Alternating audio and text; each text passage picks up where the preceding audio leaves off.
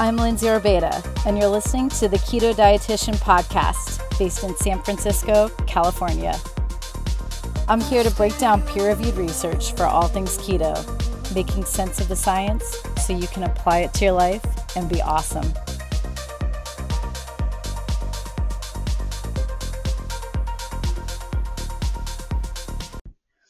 Today, I'm talking all about exogenous ketones, which I've done an insane amount of time reading and learning about and assimilating into everything that I understand about ketogenesis. Today, I have a new co-host for today's show, and she's not only an expert in the field of exogenous ketones, but a woman who I happen to adore. And I'm really psyched to introduce you all to Samantha Rose, a health and wellness coach, and also a badass single mom. Sam, I'm honored to have you on my show. Can you tell us about exogenous ketones, what they actually are? Yes, thank you so much, Lindsay. First, I want to start out by saying thank you so much for having me on. You are absolutely extraordinary, and I'm so excited to do this podcast with you. I also want to preface any of the information that we share is not intended to diagnose, prevent, treat, or cure any diseases. And if you're under any medical supervision, contact your medical provider before adding any new supplements or daily regimens into what you have going on. The exogenous ketones I personally prefer are Pruvit's Pure Therapeutic Ketones. They're all D-isoform, which is more bioavailable, which means they're better absorbed because they're identical to what our body makes endogenously. Synthetic ketone supplements, which are typically mixed isomers, can be looked at like trying to fit 100 different keys into the same lock hole. This means that most of them aren't making it through, if any at all. So your body won't absorb the synthetic ketones as well as it would the naturally fermented ketone supplements. When you consume these bioidentical isomers, it's like giving your body that one key to fit the lock, and that lock unlocks the highest quality therapeutic state of ketosis. These ketone supplements usually constitute beta-hydroxybutyrate. They usually elevate your blood ketones in a short time to effectively induce acute ketosis. Sam, I love the sound of your voice from a closet. I must say. But for the sake of redundancy, I feel like we should abbreviate exogenous ketones and let's call them EKs, which is kind of annoying. But from here on, I think everyone should hear us refer to those as EKs, exogenous ketones.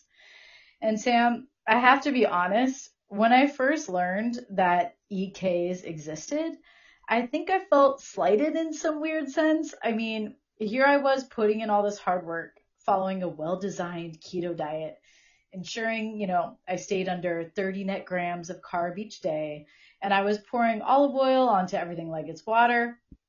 And then along come these faker keto products claiming to deliver all the same benefits as the diet.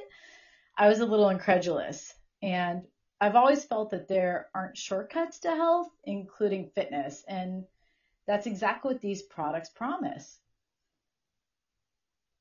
Yeah, I like to think of it as biohacking your way to the benefits.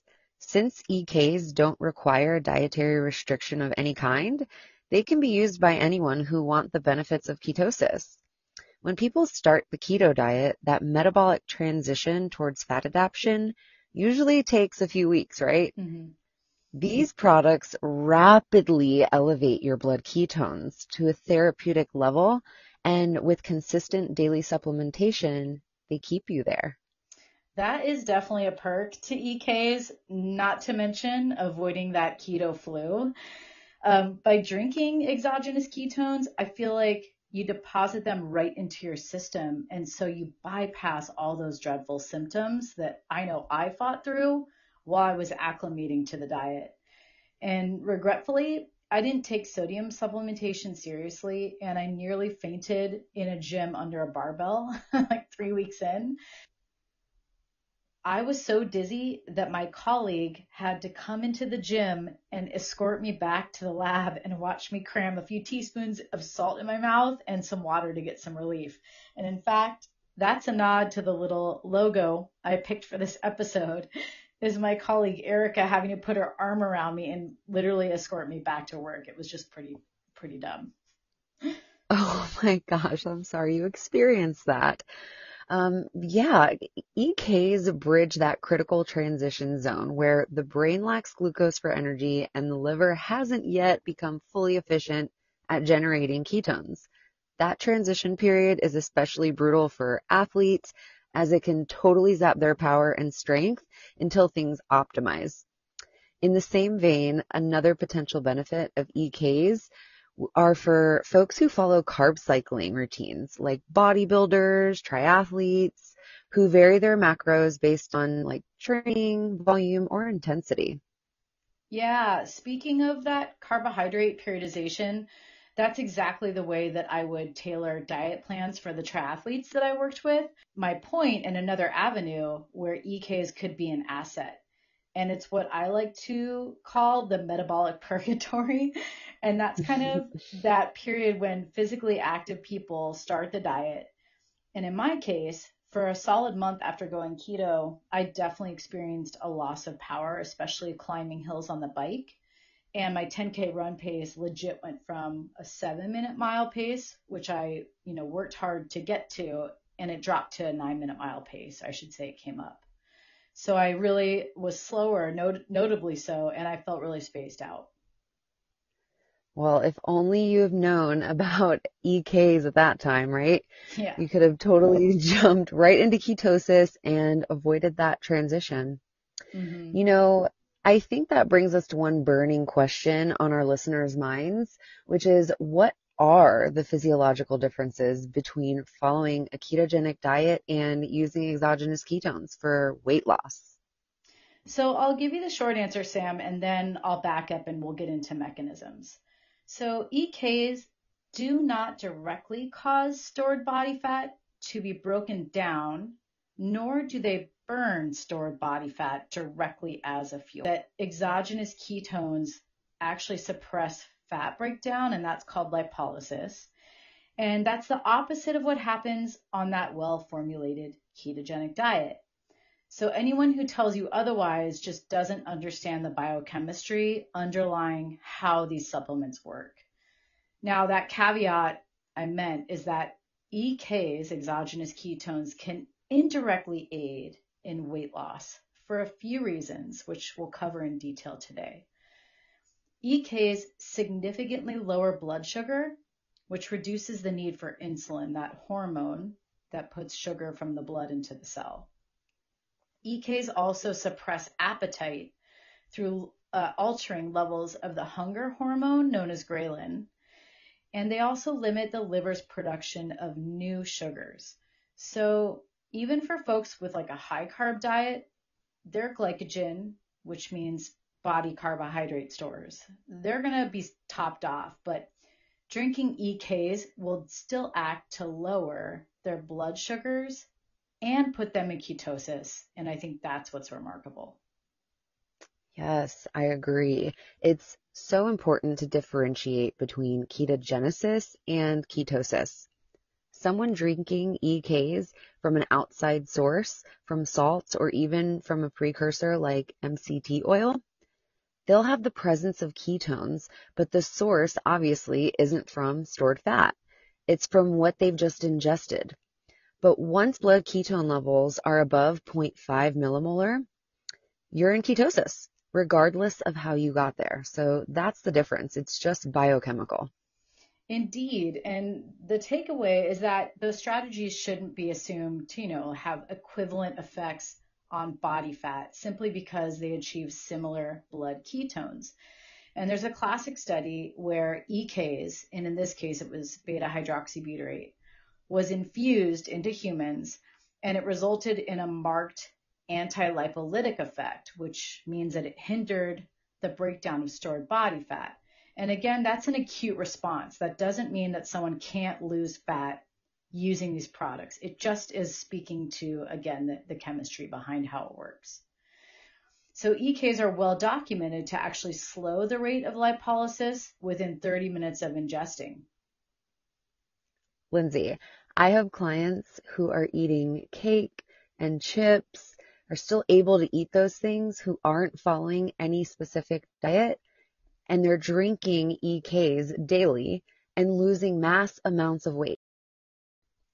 How is it possible that mainlining ketone esters and depositing them right into the system could suppress fat breakdown?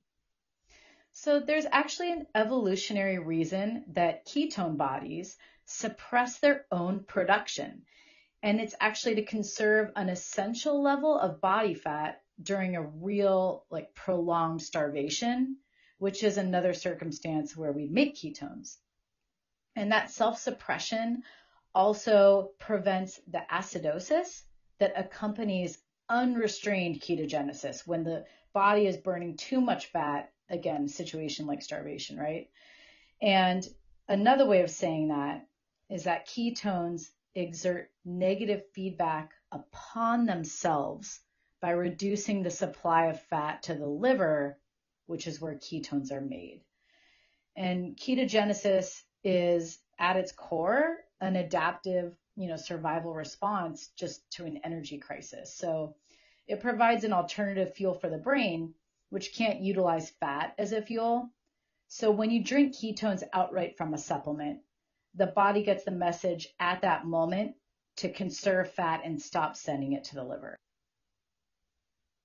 Again, that's not to say the indirect methods that exogenous ketones work, like through appetite suppression and lowering blood sugars, can't be effective for weight loss. In fact, that's my hypothesis as to how they do help people lose weight. Can you address how studies discern if and where body fat breakdown is happening in response to a dietary intervention? I'm referring to pharmacodynamics. Absolutely. So just as a quick overview of storing and burning fat, we all store fat regardless of what diet we follow in the form of triglycerides, and that's throughout our body. But we also store it in muscle, and those are called intramuscular triglycerides. And these triglycerides break down into 3 fatty acids, meaning triglyceride and glycerol. And in rodent studies, EKs were fed to mice, and then fat biopsies were taken from them, and then local blood flow was measured to determine how much glycerol was released from the stored fat. And they found that feeding mice exogenous ketones inhibited the breakdown of fat. Now, for people on a keto diet, carbohydrate restriction is at the underlying cause or the crux of low blood sugar and insulin. And those factors are what conspire together to augment the breakdown of stored body fat into those free fatty acids, which are then made into ketones by the liver. So again, to simplify, nutritionally induced ketones, the ones through the diet, they're composed of fats that have been liberated from stored body fat. Got ya. So since both roads to ketosis share the effect of decreasing blood sugars and lipids, would you say there's potential for EKs as an adjunct therapy for managing type 2 diabetes? So research has mostly looked in that area at a compound called 3-hydroxybutyl 3-hydroxybutyrate, a mouthful. Now, while a significant reduction in blood glucose was shown in the literature with exogenous ketones, the study only had 6 subjects, which is obviously a weak sample size. But in healthy people, a single dose of EKs prior to a glucose tolerance test, which is what you get if you are going to be diagnosed for type 2 diabetes. That test significantly reduced the area under the curve, meaning how well the person could tolerate a sugary test drink. So in that regard, exogenous ketones had a significant impact in how you process sugars. And Ketone esters, I know, are capable of driving blood ketones up higher than even a ketogenic diet can. The effects of exogenous ketones on long-term control of blood sugar have yet to be studied, especially in type 2 diabetics. Gotcha. So are there any other differences that apply here between nutritional ketosis and exogenous supplements? The only thing I can think of is that for people on the diet, the liver makes a steady supply of ketones and continuously sort of time releases them into circulation. In contrast, exogenous ketones are more like a bolus load that doesn't mimic that natural or endogenous release pattern. So to me, that makes the case for why it's important to drink exogenous ketones frequently, like more than once a day or at a minimum every day, so you get the maximal impact. All right, well, now that we've uncovered the different mechanisms behind endogenous and exogenous ketosis and body fat, we should move along to the shared benefits of both types. I can start with a short list, and then we can touch on each point in greater depth. Yeah, sounds great. In summary, the purported benefits associated with ketosis, regardless of how you got there, includes improved athletic performance, sparing of lean muscle mass with weight loss, limiting post-exercise muscle damage, enhanced cognition, reducing risk of diabetes and heart disease, the general antioxidant and anti-inflammatory benefits. Did I miss any, Lindsay? No, but it really sounds like ketosis is like a panacea for all things, doesn't it? Like, can ketosis homeschool our children and wash our dishes? I don't know. Can it cook me dinner and clean my house too, please? I wish.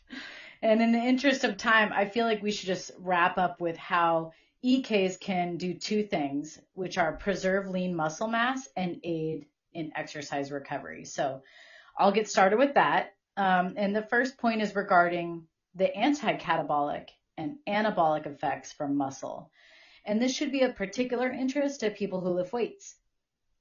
So research has recently made a significant contribution to this area by examining both the potential of beta hydroxybutyrate in muscle under acute inflammation, as well as exogenous ketones in looking at post-exercise conditions. Yeah, and this is salient because dramatic losses of muscle are also observed in people diagnosed with cancer, HIV, heart and renal failure, and rheumatoid and osteoarthritis. Even post-surgery, there's risk for muscle atrophy. And Sam, let's not forget about the gradual muscle loss that occurs with aging. I am 43 after all.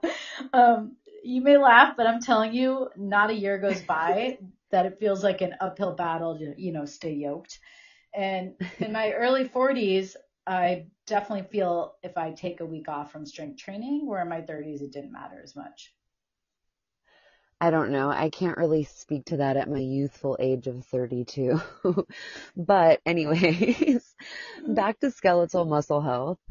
From understanding, isn't that really just about muscle protein turnover? Mm-hmm. Yeah, dietitians call that nitrogen balance, and that's because all proteins are mostly made of nitrogen. And protein turnover is sort of that interplay that's continually happening between synthesis and degradation of muscle. And muscle cells have a high affinity for ketone bodies, even at rest. Muscle is the primary tissue utilizing ketones, and muscles actually convert acetoacetate into beta hydroxybutyrate, and both of those are ketone bodies. And the other thing to know is that ketone bodies have long been hypothesized to be protein sparing or anticatabolic, and research that takes muscle biopsies from humans and then measures protein kinetics confirm that idea. And infusions of EKs have had a robust anti-catabolic response. Okay, quick question. Before the advent of EKs, Were there any promising supplements that could preserve lean muscle mass? There was strong evidence that the branched chain amino acid leucine is particularly beneficial. In fact, I have to give a shout to my colleague Donnie Gregg because he is an expert in muscle physiology, and I learned from him that leucine directly targets a major anabolic protein like mTOR, which is mammalian target of rapamycin. He will be proud to hear that I know what that means. And most studies that look at the muscle preserving effects of ketones are actually pretty ambiguous, so I'm going to highlight two that are clear. One study showed an infusion of EKs directly decreased nitrogen excretion. Remember I said that nitrogen is what makes up protein, right? So EKs decreased nitrogen excretion in urine by 30% in fasting humans. And as you know, fasting is a time that your body would start to look to other sources of a fuel, right? So muscle mass is included in that. And that's why starving children in other countries have a protein wasting disease. And then the second study showed beta hydroxybutyrate infusion decreased leucine oxidation by 30% and significantly increased muscle synthesis in healthy people. So now that we know EKs can be a complementary strategy for optimizing muscle protein synthesis, those findings seem to suggest EKs may have promising application for the post-exercise period. So can we explore the evidence for EKs as a recovery aid since they are a way to biohack your way into acute ketosis? Yeah, certainly. That becomes a question in my mind, Sam, of restoring muscle glycogen after training. Like, how can we amplify that? And during that post-exercise recovery window, and I'm saying this with air quotes window, it's really a 30-minute window where the muscle is hungry to replenish glycogen because there's an enzyme called glycogen synthase. And so that becomes the metabolic priority, even for people following a ketogenic diet. So once a person does become fat adapted, their liver converts lactate, a metabolic byproduct, into glucose, and then it redistributes that to the muscle, and that's how it replenishes muscle glycogen. So ketone bodies actually speed up that glycogen conversion rate. It's amazing. Okay, wait. So you're saying even athletes on a keto diet use glycogen during moderate intensity and maximal exercise? They don't solely rely on ketones for fuel? Yeah, that's right. So our metabolic system, as you know, is remarkably flexible and it can use a variety of macros as a fuel. And in the exercise lab that I work in, I can actually see real time what fuel source people are burning while they're like running on a treadmill. And we measure the person's RQ or respiratory quotient. And we do that by giving them a VO2 max test. And I actually did this for a semi-pro crew triathlete. And she rows across the ocean and follows a ketogenic diet.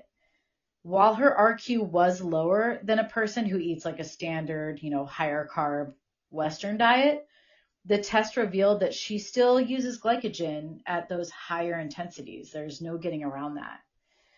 And in a study by Jeff Bullock, he conducted one in ultra endurance athletes. And after 3 hours of submaximal exercise, muscle glycogen decreased in both keto adapted and regular diet athletes with no differences between them. So some studies show that keto adaptation might slow glycogen depletion, but it can't prevent it. And these results imply to me a role for EKs in the conservation of glycogen stores. And after a workout, elevations in glucose and lactate ultimately are going to limit the production of new ketones. And that's why people who follow the diet aren't going to see a peak elevation in blood ketones until like 90 minutes to 2 hours after the workout. And that's because they've just used up all their ketones to fuel the workout and they take time to regenerate. Here's the thought. If people already following a keto diet co-ingested EKs with a small dose of carbs within 30 minutes of their workout, wouldn't that be a metabolic hack of sorts for replacing glycogen within muscle? In short, yes. If athletes included EKs in their recovery protocol, that would confer a great metabolic advantage. And there's a preliminary abstract from 2016, and I cite that in our references, where well-trained military servicemen increased their muscle glycogen by 50% way after the recovery window, 2 hours after exercise. And that was after exogenous ketones were superimposed with a dose of carbs. So they did both. They had the supplement and probably like a 30-gram carbohydrate dose. And the two in combo really helped them replenish glycogen. Wow. Well, I hope all our endurance athletes out there heard that. Sounds promising. Mm-hmm. Well, my kids are finally asleep and I have been on Zoom meetings since about 8 a.m. and I think it's time to wrap it up. To our listeners, stay tuned for part 2 of this series. We're going to tackle the effects of EKs on appetite suppression and satiety next time, as well as the findings for exercise performance. Night, Linz. Night, Sam.